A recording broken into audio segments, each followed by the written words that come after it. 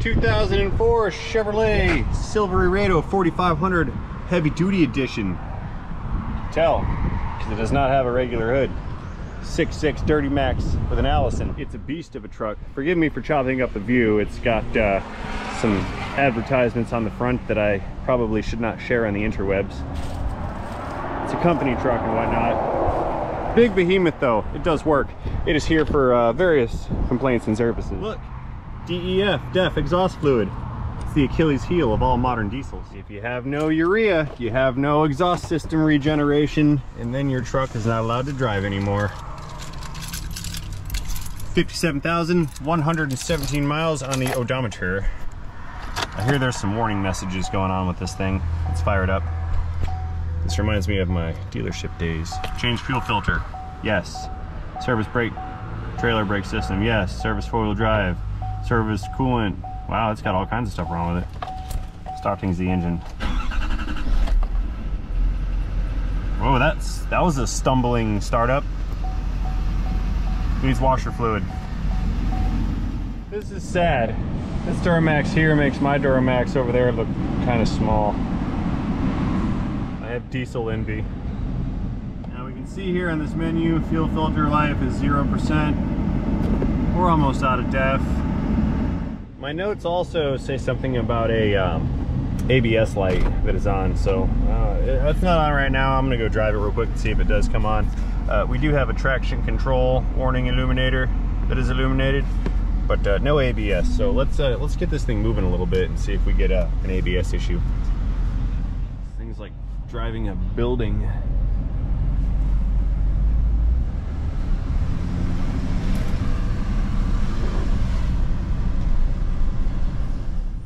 All right, so far so good. No ABS light. If there is an ABS problem, trouble codes will reveal that, so I'm gonna go ahead and swing back to the shop and we're gonna get started on this. Next challenge is not crush the Rampage. We don't wanna do that. That's good, that's good, okay. Forward. More steam. You gonna fit? You might fit.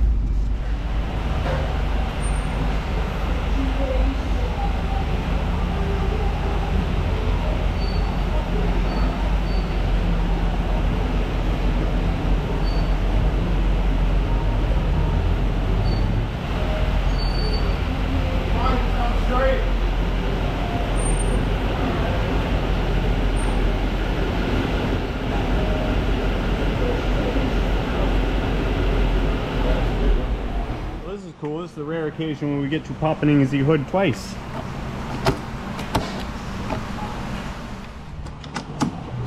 There we go. Because this hood does not go up this way, it goes up this way. Again, hood lifting now.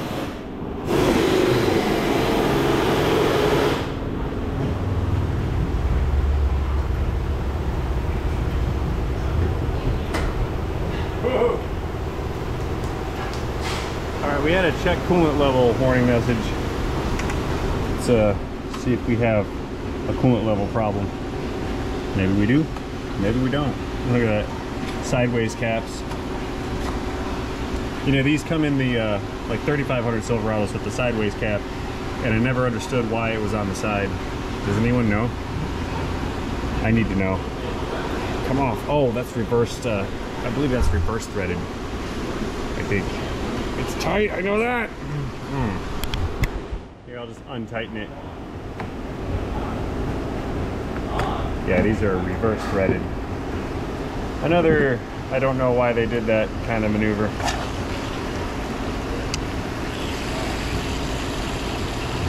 Okay, we got some aggressive bubbly action going on here. Maybe I'll let this cool off and try again later. I think I'm doing this the hard way as per my usual protocol, because we can clearly see that there is in fact coolant in this reservoir, yet the warning message remains. So, suspecting that the float level sensor is faulty in this, because that was also a common occurrence as per my recollection, I'm just going to go ahead and jump this wire, closing the circuit. Don't do this unless you know what circuits it's appropriate to do it on and which ones it's not. 99% of the time it's only going to be a 2-wire sensor or circuit. switch. So now that that circuit's closed, let's key it back on and see if the low coolant warning message is still present. I'm locked out. Why am I locked out? Key on, engine on, change fuel filter, low washer fluid. Na. Is that it? Is that all we get? Hood open. Yep.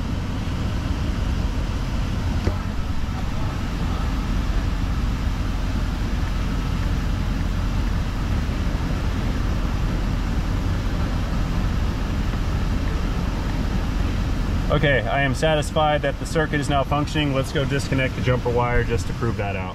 This is gonna kill you guys. I troll everyone. Okay, now that the wire has been disconnected, look at what we got. Low coolant level, add coolant. Yay! All right, that's good enough confirmation for me. Oddly enough, the track light came on.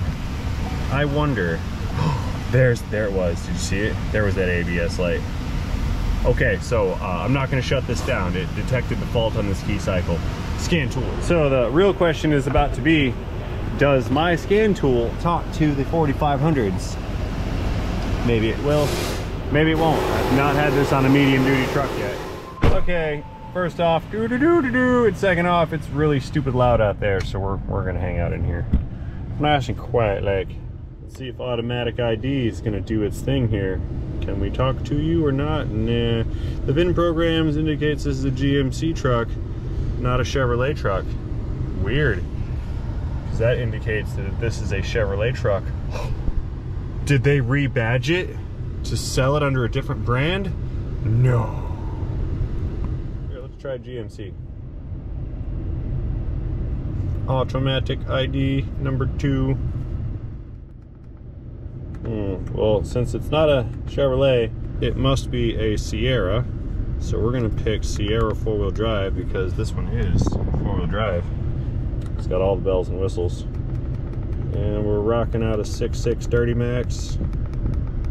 Not available as an option. Okay. Why not? Why can't it be 4-wheel drive? That doesn't make any sense. Because Sierras come in 4-wheel drive. Uh-oh, SpaghettiOs. Oh, yeah, there it is. I found another Sierra. Maybe it's in here. Aha! L5P Duramax. Yep. Turbo diesel. Let's see if the ECM has any stored DTCs. Yes, cruise control, fault, switch, U0121, lost comm with EBCM, electronic brake communication module. U0140, lost comm with body control module. Okay, that's not good. Let's get into ABS and see what's hanging out in there. Codes menu. Again, some U codes, lost comm with BCM. Lost comm with ECM. These are in the same codes in a different module saying pretty much the same thing. We've got a C1445 system disabled, serial data invalid. Okay. Okie dokes, here's the deal, here's where I'm at so far.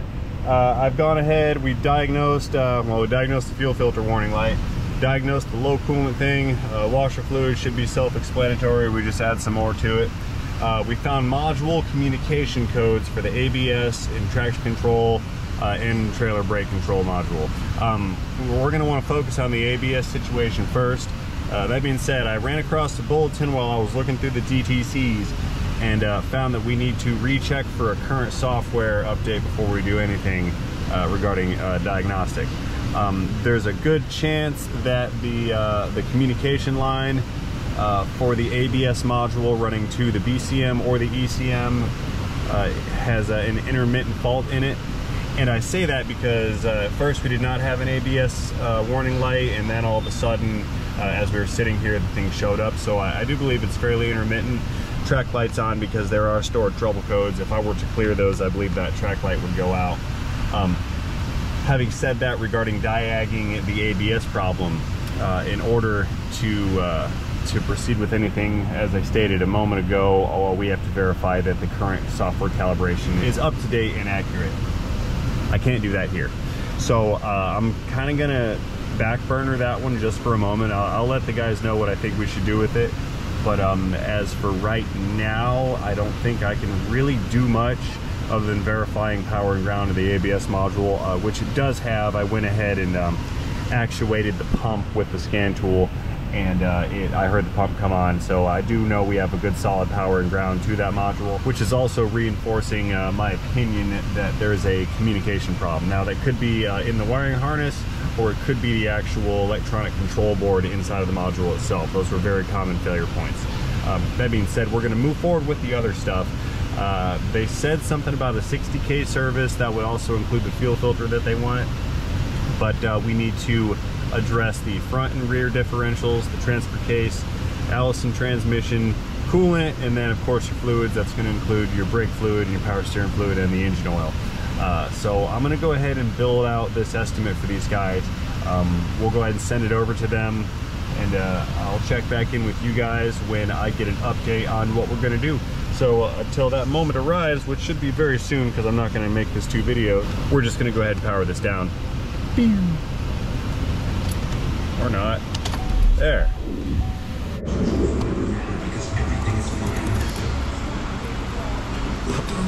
What do we got? What is this? Oh, I remember what this is for. For the car we're working on. Big truck. Cool, let's go get it. Well, now we know for certain that I'm going to be doing that coolant bottle. I don't know what else is on the list here. I have not checked the work order yet, but let's go ahead and fire this thing up and get it into the shop. Okay, so like we mentioned before, this has a float level sensor fault in it. Pretty common on these units. The sensor is not replaceable and not serviceable. You have to change the whole bottle, and that's what we have ordered. So what I'm going to do is evacuate the coolant out of this for a spill-free replacement. Coolant machine powering on. It's pneumatic.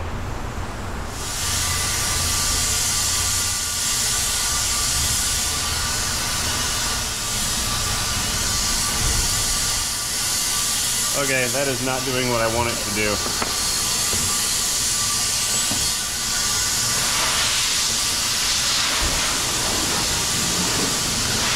But that is.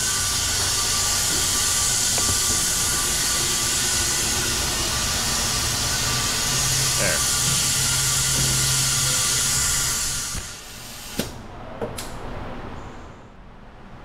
Okie dokes. We have a replacement surge tank. It's got the side filler and the top filler that bolts on like so, and of course the replacement level sensor right here. Let us loose these clamps. It's early. I'm not fully functional yet. Check back in at 9:30.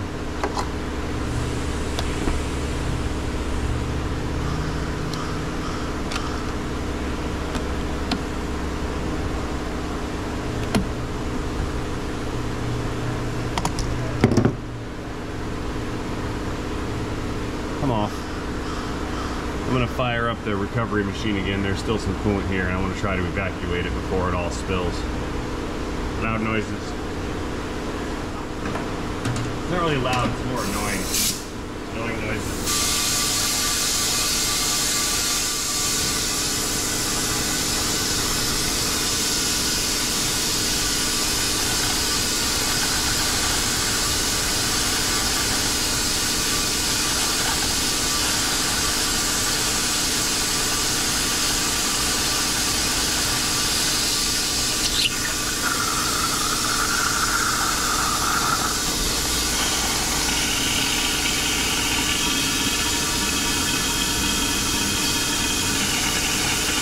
Alright, that was 60% successful.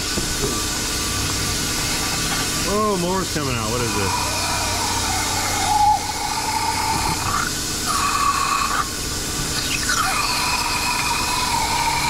Here, I'll just let that ride for Yeah, now we're getting somewhere. It's actually pulling it all into a vacuum. I'm gonna recover a whole bunch of coolant out of this. The machine is full. Time for some drainage.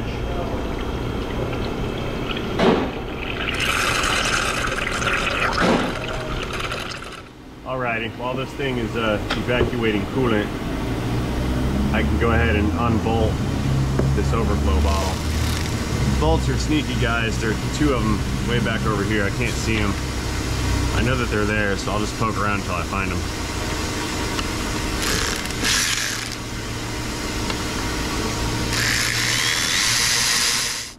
Alrighty, so I need to slide this thing forward. It's got a pair of, I don't even know what you'd call it. It's got a pair of these pegs, so to speak.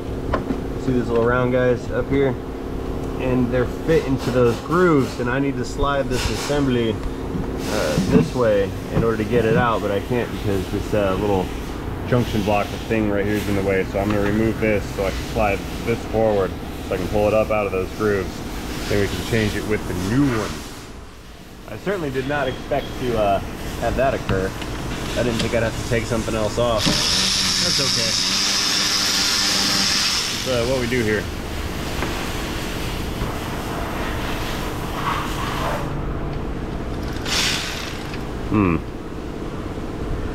Okay. Extension needed. Now can I reach? Sure.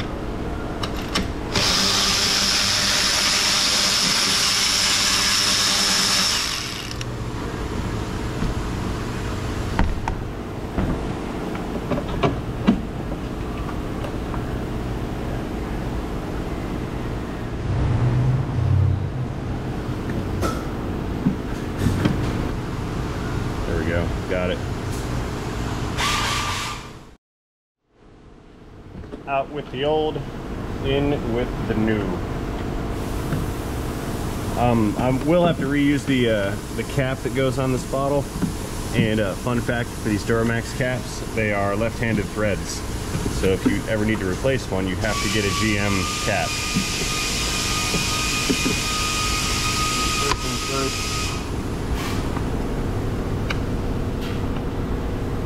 Connector click.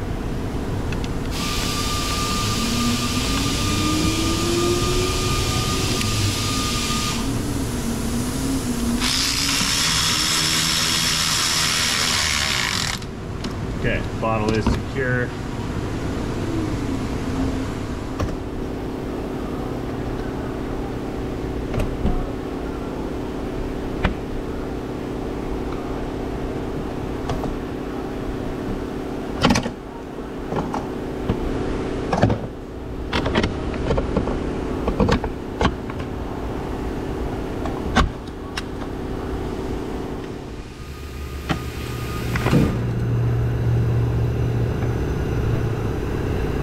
Oh, that's a tight squeeze in there to get these nuts in.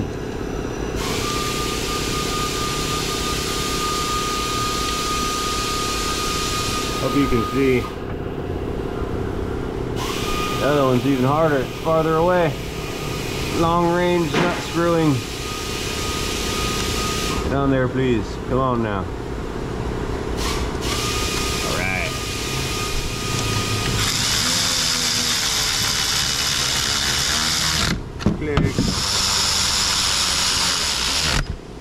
Right.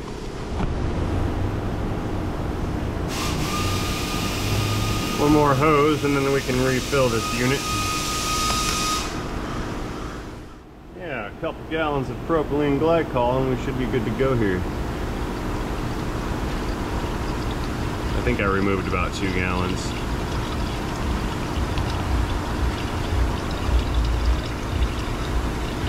Gold, so you know it's good.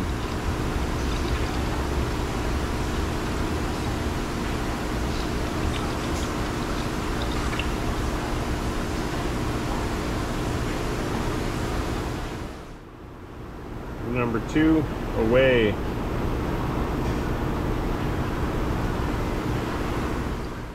Gallon 2.5.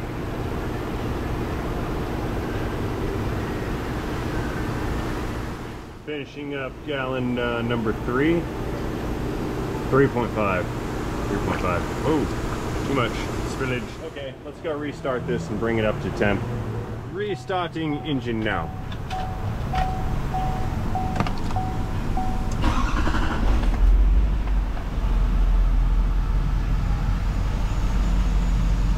How about that coolant level warning light? Is it still here? Washer fluid, nope. Hood, nope. Coolant.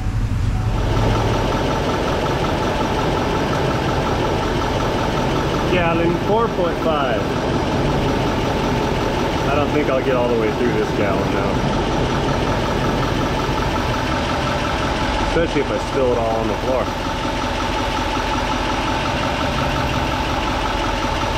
You notice how this bottle is chambered. Some areas it's mixed, in some areas it is not.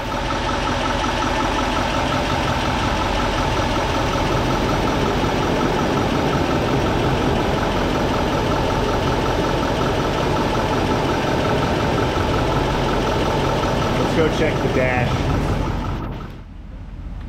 And I think it's gone now, but we need to watch the level because we don't know if the thermostats are going to open up and it's going to draw in any more coolant.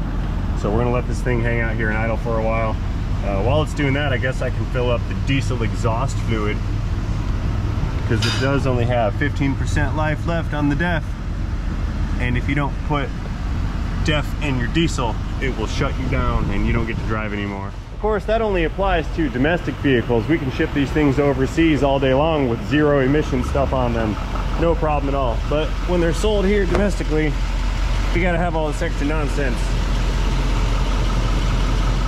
Yeah, it's too bad the standards cannot be applied evenly, only selectively. Come here, funnel.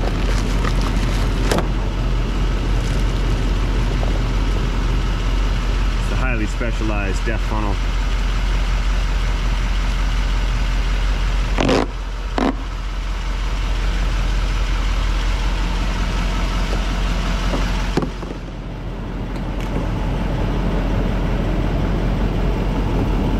Glug glug, synthetic urine.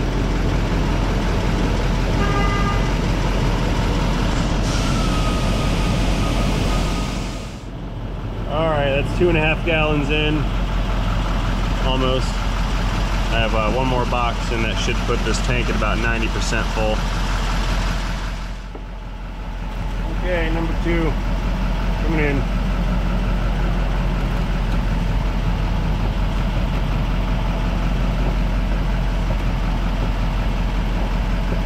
It's bending. No, I need you to get in there, go straight, there. There we got it. Right. Bubbly. I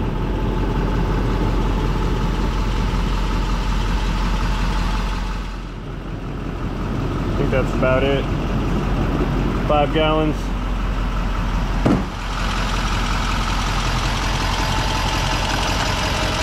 Left-handed threads.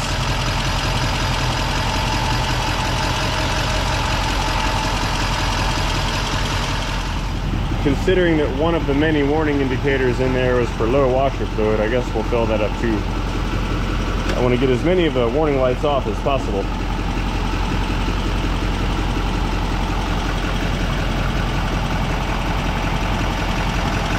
It's also kind of silly, you can't fill that bottle up all the way because the nozzle is on the side.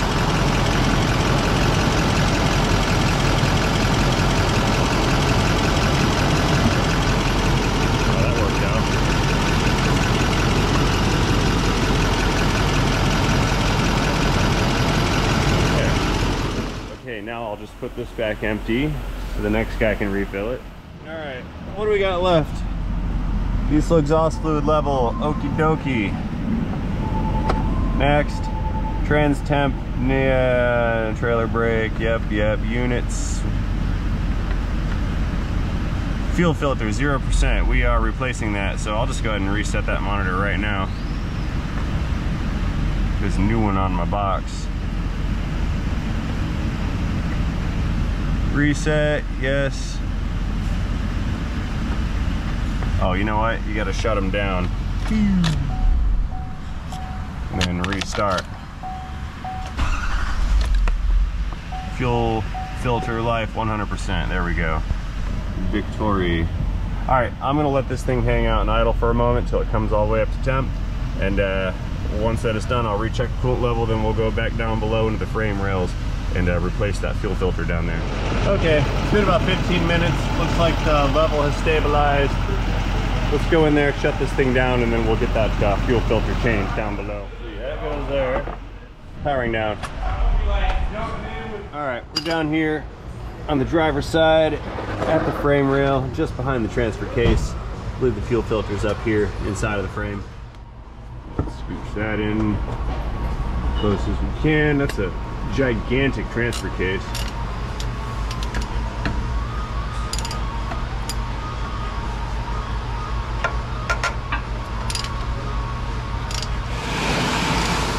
This is kind of fatiguing doing on the ground, laying on my side.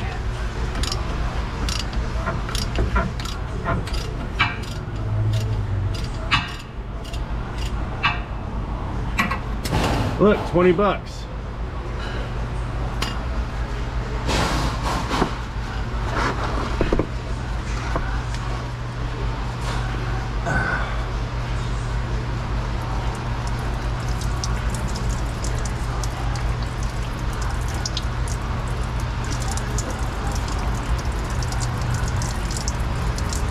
Ah, it's on my face. Little splashings. Back up some here. There. Let's see how nasty this filter is at 0% life. Not very. Actually looks kind of new. Uh-oh. Look at the O-ring in there. Do you see that? That's not good. This thing wasn't filtering at all. Yeah, you can see that. See where it's like folded out? Ah, perfect, right there. Let's get out of here real quick. Hunting glove.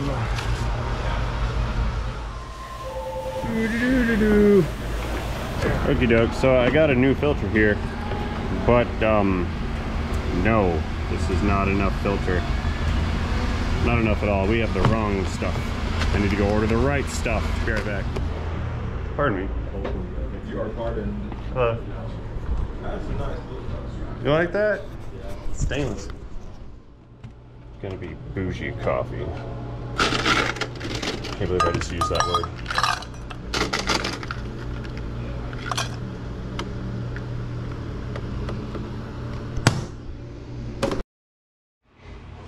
Long gone are the days of the Maxwell house from the percolator. Nitrogen infused frothy goodness. Oh, the frustration is mounting. Well, a couple things I want to touch base on. First, the O-ring was not coming out. It actually sits in there at that weird goofy angle.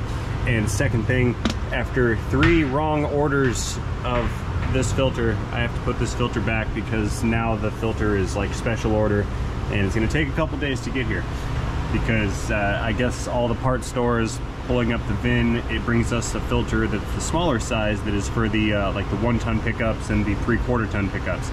This is a much larger truck than that, and consequently it's medium duty and it has that particular filter. Yes, it's got a part number on it. We've crossed the part number a billion times. Nobody has one. It's one of those parts that are unobtainium. So this thing has to go back in for right now. So I guess we failed on that. But on the bright side is it actually doesn't look to be that terrible. I think we can put this back for now. The car is going to stay until we get the right part, but I can't just have this truck disabled sticking out in the parking lot like this, so this thing has to go back. As it relates to the content of this video, I guess that doesn't really matter much because we got to see a filter coming out and a filter going back in. So I suppose the operation is a success when you look at it from that point of view. See, that's the thing about life, is it's not a black and white type of situation. There's often multiple different points of views on any particular given subject. The place where we fail as human beings is we don't understand that it's okay for other people to have a different point of view than yours, because none of us are right and none of us are wrong.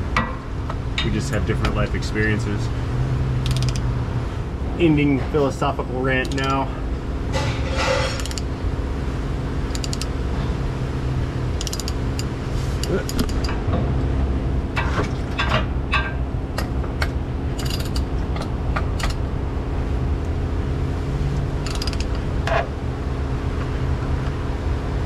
Filter click.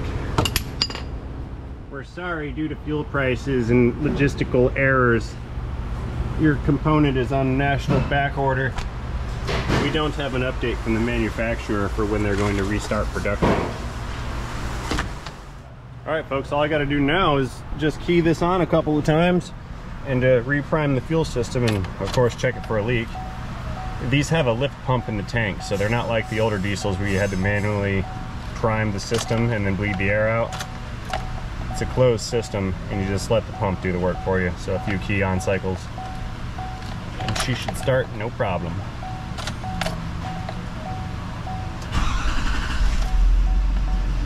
It lives. All right, guys, that's gonna be a wrap for this one, I think. As always, thank you for watching this video. Hope you enjoyed this video. If you did enjoy this video, please let me know about it by tapping that like button down below.